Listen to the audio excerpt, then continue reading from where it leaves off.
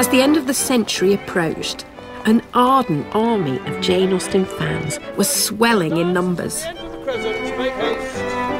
Then and now, the spiritual home for these enthusiasts was and remains the Georgian resort city of Bath. Today, the highlight of Bath's annual Jane Austen Festival is a dashing Regency parade, a carnival of muslins and millinery, bonnets and breeches. Did you make your own costumes or did you buy them?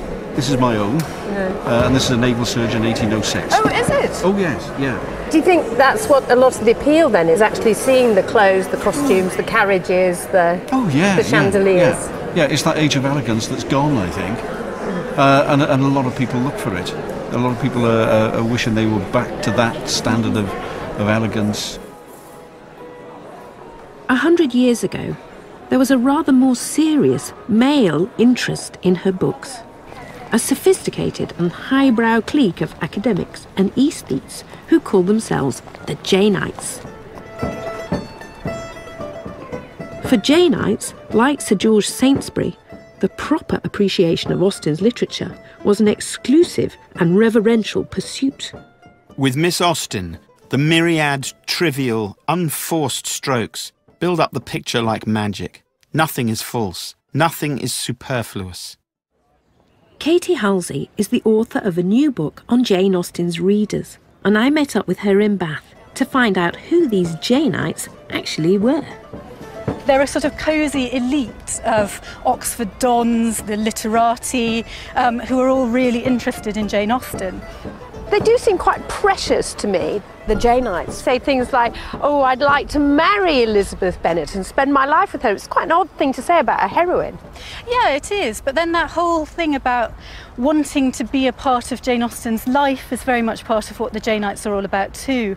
So they're interested in falling in love with her characters, knowing more about her characters, being part of a world, I suppose, that Jane Austen has created.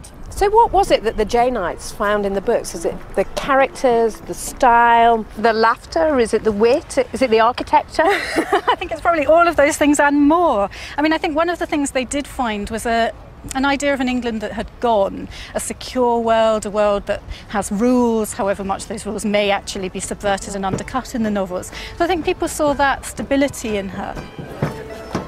I think it's good to know that there are all these sort of male supporters of Jane Austen throughout history, because somehow the fact that she is now seen as such a kind of female author with a female readership has somehow undermined her status. Yes, and I think it's important for people to know that Winston Churchill, for example, read Jane Austen in the middle of the war, and he said that she cured him. Antibiotics and Jane Austen made me better from a fever, he says.